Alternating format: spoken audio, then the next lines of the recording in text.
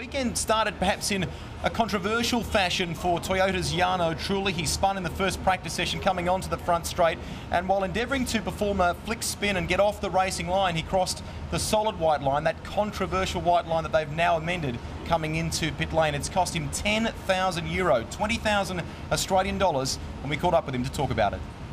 Jarno, can you tell us what happened with your spin coming onto the front straight? Well, I think that was very clear at the exit of a very quick corner, just spin.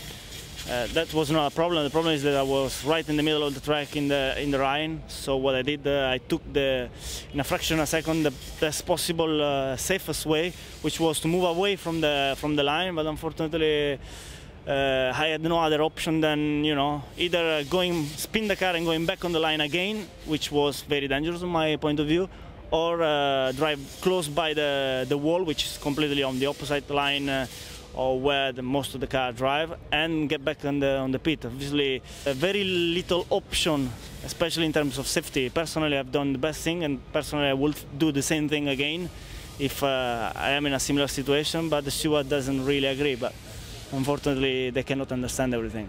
So pretty deflating way for Jarno Trulli to start the weekend. Open question to you both. Do you agree with the severity of the penalty?